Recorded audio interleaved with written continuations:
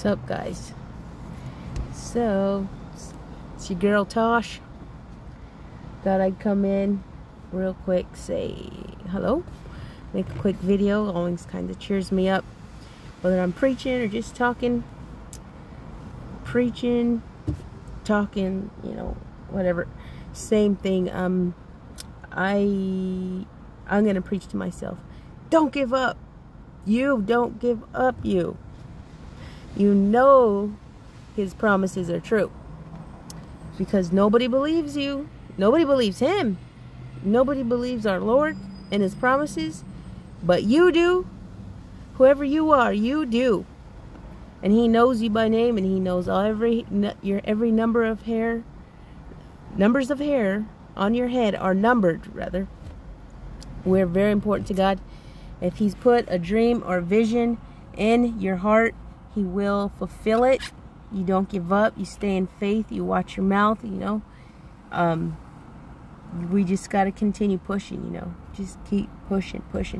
And it can be a long time. But see, what I want to remember, I believe is very important that we remember, is that, and I believe he was told, I was told, you know, we're not going to be, no matter what our vision is or the promises of God, you know, however accomplished we will become, we are not going to be any more than what we are in that moment that he told us, because we are already everything we'll ever need and be. We're everything we'll ever be with him. You know, he's our sole focus. He's the one who's going to lift us up out of the mire and lift us up out of the drudgery of this daily grind that we don't belong in as children, as Bible believing, God serving, humble lovers of the one true God.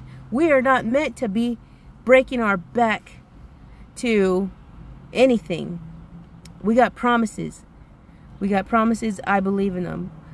Surely we work and we cultivate what God's given us. We take care of others we love. We do our utmost. And you can't just turn around and just do your utmost for 5 minutes.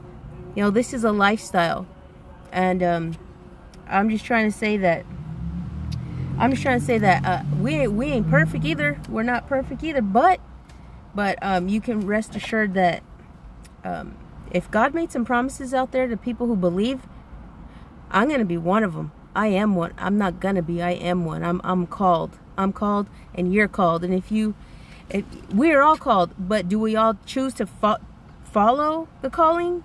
No, we don't all do. Some we don't believe. Some don't believe. Some don't care. Some, that's pretty much it. Some can't right now, but they will. They just can't, possibly because their eyes have been blinded, you know, by the enemy. There's just, but once your eyes are open, and if any part of this resonates with you at all, there's just this much.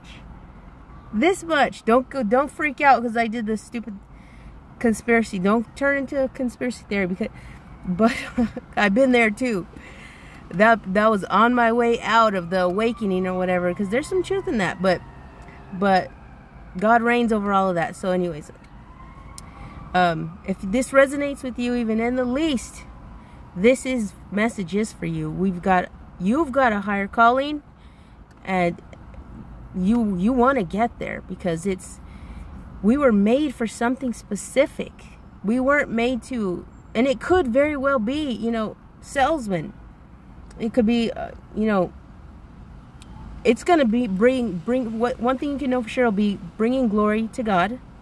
You won't feel 1 ounce of moral decay or you know, like you're compromising. You won't feel any compromising. You're going to be fulfilled.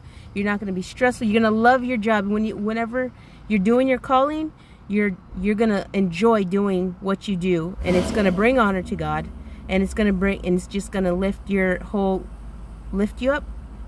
And that's my goal. And if this resonates with you in the slightest, it is for you. Pick it up. Research that. And we just don't give up. And he didn't say how long it'd be or anything, you know. There's not a timeline for the clock You know, we don't want to put a clock on God or anything. Kind of dark here. I'm out here in my Mustang. But yeah, just hang in there, peeps. We'll get there, and one day when we're there, and he's going to do this thing, because he's not going to let any follower of his who shows up and shows out for the Lord and does what the world calls crazy, which my own family thinks I'm crazy right now, because I up and left Arizona and moved to Nashville without a place to stay and stuff.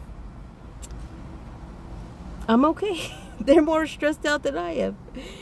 And it's not funny, it's sad, but what are you gonna do? I got things to do for God, and one day they'll understand. If I'm just me trying to find myself and the calling that God's gonna give to me, that's me seeking God too.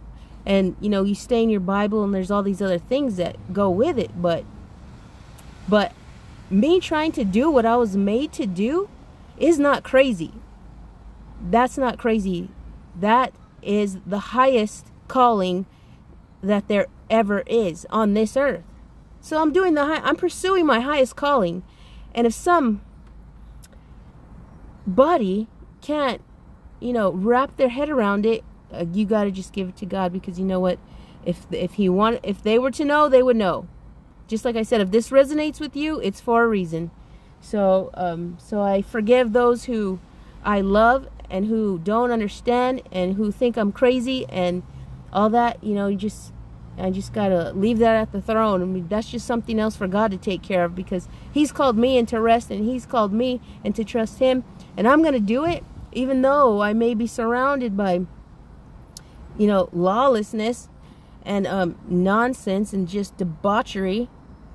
That even though wherever I'm at, still we have one calling. One or two, but it's all wrapped in one. That's to seek the Lord your God. Seek your maker. Why don't you seek after what he wanted you to do? That's a high calling. That's a high calling, not whatever it is that's stressing you out at night, you know, keeping you up all day and night, you know, but you've got this and you've got that and you've got that. Do you have peace? That's not your calling. But the highest calling is to do what I was put on this earth to do. And you seek your God, and he'll reveal it to you, and he'll put you there. But you seek your God first in all things. I think I've said this before on one of my other videos, or perhaps my other channel. But that's how we get there, is we seek God and we love God with our whole heart, with our whole mind, our whole soul, and our whole strength. And two, we love people as we would love ourselves. So those are not very easy things to do either. That is a full-time job right there. And that's what, if you're going to find your calling in God, you're going to be able to do those things flawlessly in this oh God, I don't know what the right word to call this. In this jaded world we're in, loving God and loving people will become effortlessly, I believe. And we're well on our way to our calling, because he's not going to put us up in our calling and then us having a bad crappy attitude, snapping on people. And I believe that's where I'm at right now. I'm getting trained up. So I may have thought my calling would be, you know, I probably thought it would be a lot quicker than I did. I don't know why. I was just like, because I'm sure that it's going to happen for me, but I'm just not ready. My character is not ready. I'm not made perfect. So I'm just in that timeline right now. I don't know where you are, but just get in the game and stay there. Keep pushing.